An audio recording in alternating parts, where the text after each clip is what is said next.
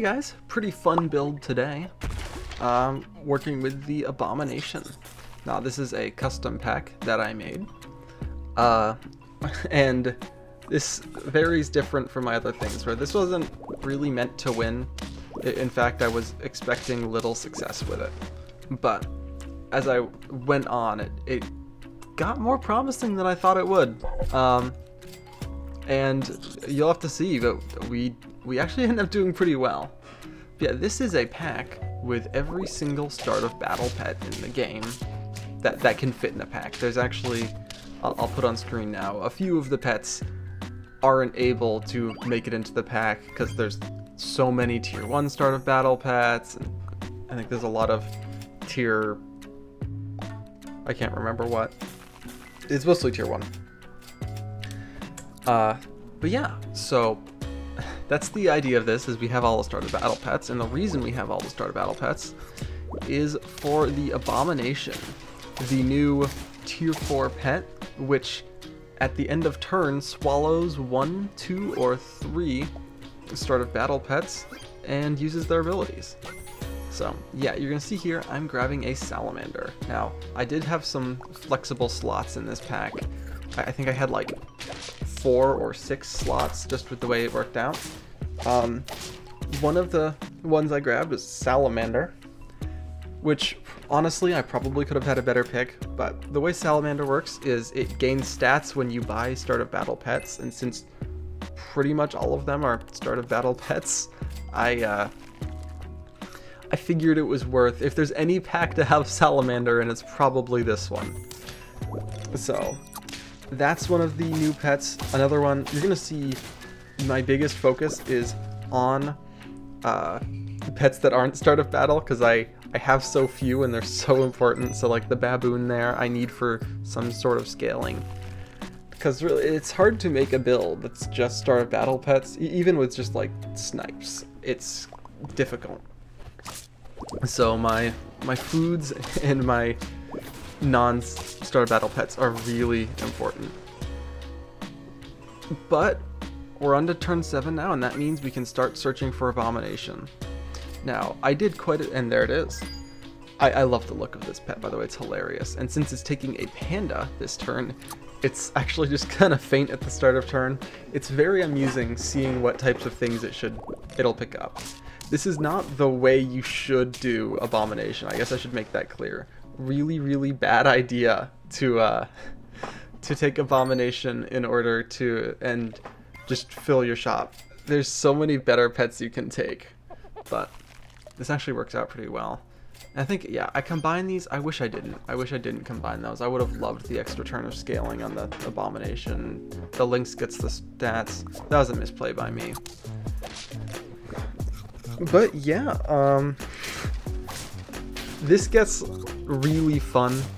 I'm trying to focus on builds that even if I don't win, I'll have fun, just because right now Arena is very unbalanced. And here's a cool thing, with level up rewards, you can only take one if you're buying them, but Abomination is able to take both of the level up rewards without it ruining it, so that's a fun little tiny use case, I suppose. And yeah, we're on 6 wins, 5 health, now 4 health, which is, this was one of my first runs. I was very surprised with how well this did. Now, tier 5, we have a little bit of flexibility, and so as in terms of what pets we can have.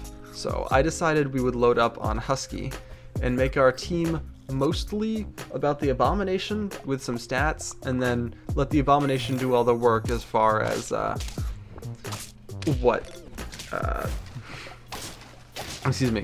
as far as what start of battle effects actually go off.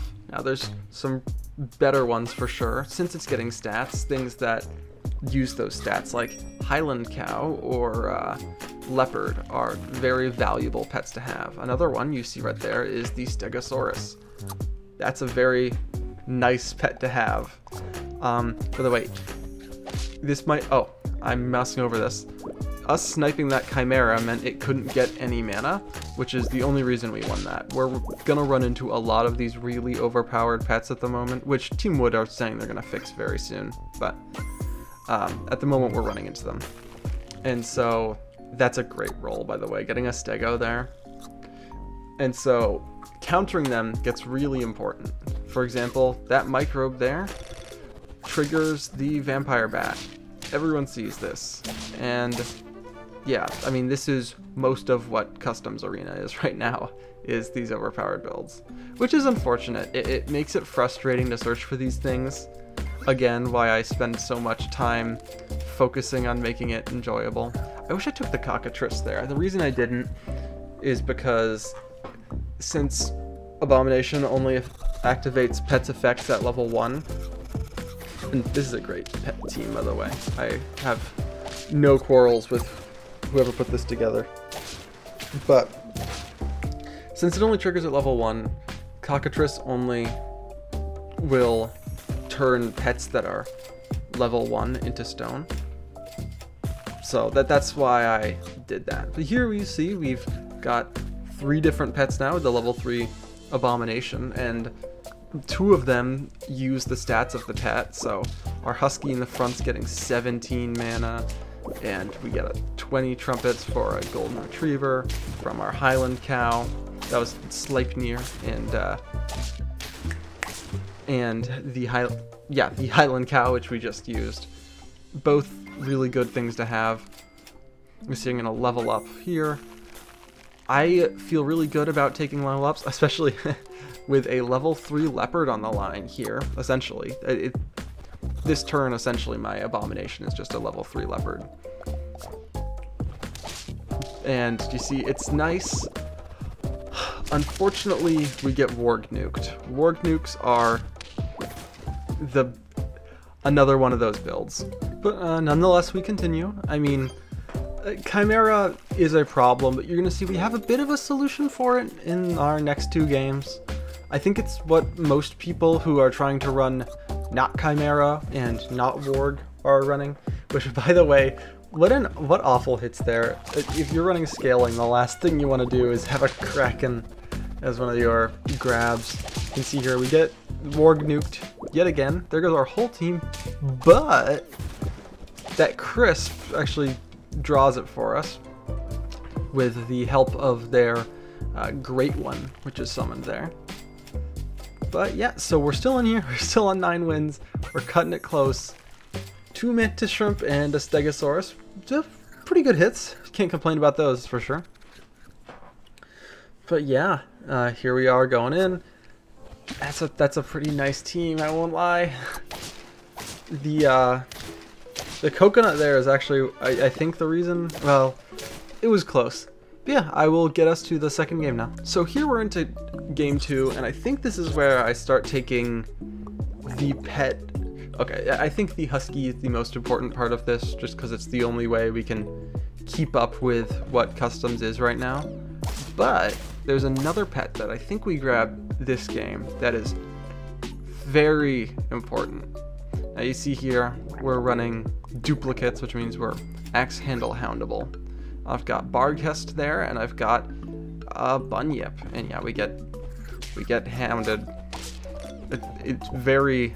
That's another thing I really hope they change with the reworks.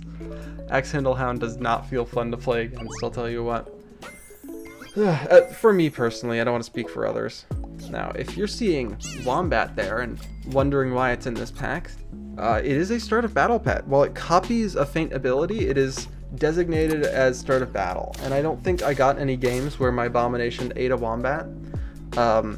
Abomination could absolutely become a feint summoner if it takes a Wombat. And I think that's actually one of the better things you can take. But I think I was wary of that because there's a lot of Chimera being run right now, and Chimera is only does anything on feint if it has mana, and obviously I don't have any mana on this team, so I think I tried to avoid that. But here you see I've been every single game I tried for level ups on tier or on turn 5 to try to get an early Abomination. And I don't think it's in any of the 3 games we do today that I show you today, but I actually did get one Abomination. Now, usually I'd expect, with how many level ups I was getting, to count like quite a few, but I was pretty surprised. I actually was thinking of swapping Wyvern into the pack.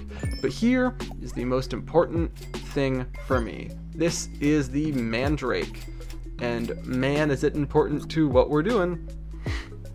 Mandrake can cancel feint abilities. Not cancel, but they can give it the dazed thing, which means that the feint ability will not go off, or any ability on that pet will not go off.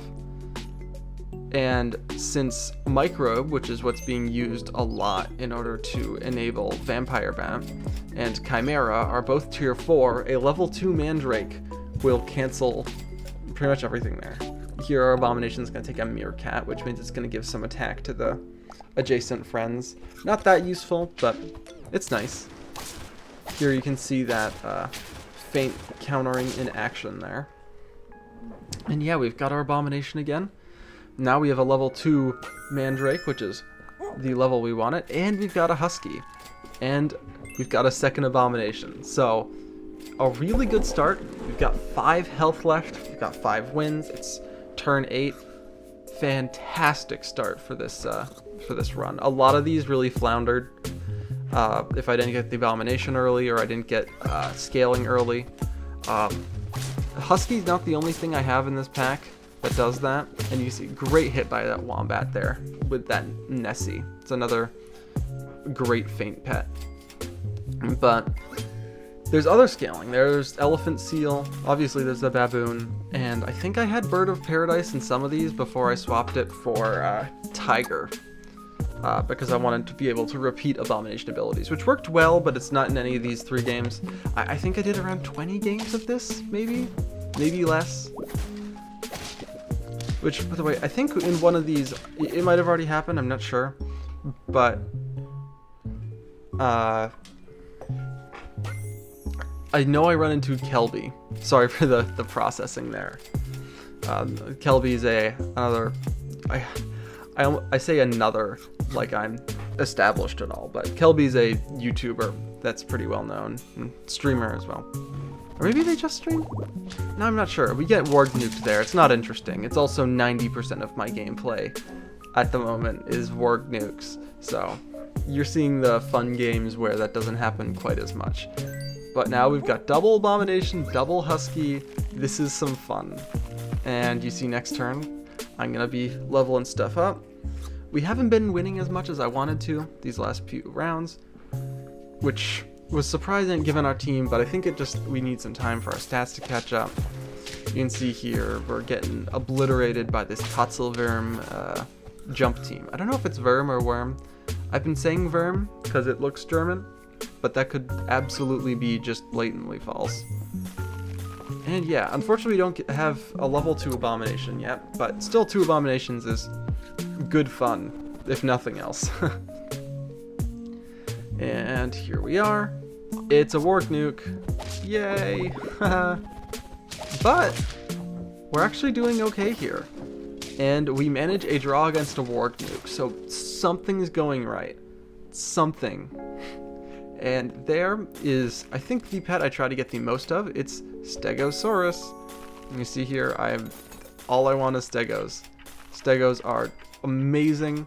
The amount of added stats you get from Stegos is very, very nice. You can see here, it's 2 13-13 buffs, so quite a lot of stats. And you see it's actually going to carry us here, and we're starting to really pick up here. I'm going for another level 2 Abomination. There's a few pets here that I wanted to give a try that I never got the chance, like running a 4 squad with something like a 4 squad with something like a macaque or a robin. Unfortunately here, we get unlucky. Our Mandrake had the possibility of canceling the turtle or canceling the microbe, and it did the turtle, which loses us that round. And we're on to our final run, and this pack was a lot of fun to use. I might even do more of it just for fun, not expecting to win. Again, I wasn't expecting to win at all with this, but it clearly has the potential to. I mean, you can see it really sticking through, and it feels really nice turn one to not run into a pack that's running something that's unbelievably good. It feels really nice. But yeah, I thought my behemoth video, my behemoth build that I had, would be the most fun build that I would have a chance to try out. And this one might beat it. I'm not sure. My behemoth run was really fun, which if you haven't seen that, I think is worth your time. I thought it was really fun. There's only 2 games in that too, so it's a bit shorter. But yeah, behemoth run was really fun. I think this was honestly more fun. And you see me taking a meerkat here. I don't know what kind of things have been happening to me that I'm taking a meerkat willingly, but I took a meerkat willingly. I guess I should say, meerkat's not well known for being like a strong unit, or even like a usable one. But in the games I had here, it was kind of nice. Even with no synergy, because meerkat is meant for gold synergy. Now you can see me buffing a lizard here. That was my second tier 2 pick I got. I added salamander and lizard, and these 2 are already getting warged. But it's not, until rock is around, warg is not really able to do anything. But yeah, lizard I think is just such good tempo tier 2. Maybe I've got a bias, but now here you'll see something confusing. Pelican from tier 4 is on my team. That's a end turn scaler. I don't remember why I sold that thing there and ran a 4 squad. Maybe my math was wrong, or maybe there's something here that I just don't see that would have been a good reason to do that. I forgot that though. And yeah, we're running against vampire bats, so you know, it's turn 5. It's time to start losing to tier 4s. I try not to be too cynical with this, but it can get very frustrating over a long period of time. But yeah, Pelican, while it is an end turn scaler, also functions on start of battle, which is kind of cool. Yeah, it's something. And Pelican is actually gonna really carry us here. I kind of just took it out of annoyance that I had not yet gotten an Abomination, honestly. Which I think this is the latest game that we don't get an Abomination till. We do get Abomination in this game, obviously, otherwise I won't be showing it to you. But Pelican helps out way more than I thought it would. And it's the shining star I didn't know this team needed, as you'll see. So yeah, I think this is the turn we get an Abomination. Oh, well, we get a Husky, so that's nice. And no Abomination still, yeah. Again, I promise it's there. Now, our Mandrake right now is level 1.5, which isn't super useful. Luckily, this person was only running tier 2 faint pets, but we really want a level 2 Mandrake so that it can stop tier 4 faint pets. If it stops a microbe or it stops a chimera, we probably win that round, or at least have a really good chance. I mean, obviously there's no Cyclops or anything in this pack, but so, I mean, that's still an advantage other people have, but it's nice. Yeah, and so we've got Abomination now. It eats a Sleipnir, which means it's going to give a small amount of mana to the front pet. Not a great hit, but it's something. And here you see we're winning. We're on 7 wins, 4 health, which is really nice. Most of these games, I think, I actually won early, which was surprising to me. I thought I'd win late. Now I'm gonna pause here, getting werewolf here. I think there's a few werewolves I should have saved in this game. Werewolf is great on even turns, as it just doubles your stats. And here we run against someone getting Moby Dick. If you want to know what the hell Moby Dick is, you can watch my my video that tells you about that. But yeah, see that werewolf there, I probably shouldn't have I shouldn't have saved that werewolf, but we're gonna see more that I probably should have. I think it is and it's up there with Stegosaurus and Leopard as like the top things I really want my Abomination eating. Yeah, the whole point of this pack is kind of, oh my gosh, stuff like this is crazy. This is why we need a level 2 Mandrake right there, Chimeras. But yeah, the point of this pack is that I can just take whatever, like I can just do whatever I want and my Abomination will always have something to eat. Yeah, I should have saved that werewolf there, that would have been great. And you can see, I think that holds true. Pretty much any time I would end turn, my Abomination will have more than enough. It's very well fed, it's well nurtured. I'm a good Abomination owner, I promise. Maybe not good enough because we're losing. We're on to 2 life now, which I thought I was just gonna pick up and keep going, like just charge forward. We get a Stego though, we get a red dragon, 2 great hits. I should have saved that werewolf too, because it wasn't gonna be picked up, so I'd have it for an even turn next round. But I mean, it's something. Now we've got the level 2 Mandrake, things are a lot easier. See, this person's building towards a level 3 Chimera. Absolutely would have wiped us, probably. But we managed to pull away with a win there, because we're canceling the units I don't like. Which is great fun. And you see here, we're on 9 wins. If we draw or lose, I've got a chance at a level 3 Abomination, which would be fun. Actually, I already had the badge before this, but I really wanted it to be level 3 regardless. Now, here we are running into Nessie's. Nessie is so strong. It's another one of those big guys. So we lose that one handedly. You can see 2 Stegos. This is fantastic, especially because Stego synergizes well with the Huskies. And it's time to send it. 2 Stegos and a Leopard. Can't really ask for a better turn, at least on an odd turn when Werewolf wouldn't be available. But even then, you'd only really want 1 Werewolf. And here we go against a team that doesn't have any unicorn pets, but it's looking pretty bad. It's got a lionfish, but the math's gonna work out here. We don't have much health remaining, but we win. So yeah, this pack was super fun. I'll have it in the description for you guys to use. Have a wonderful day.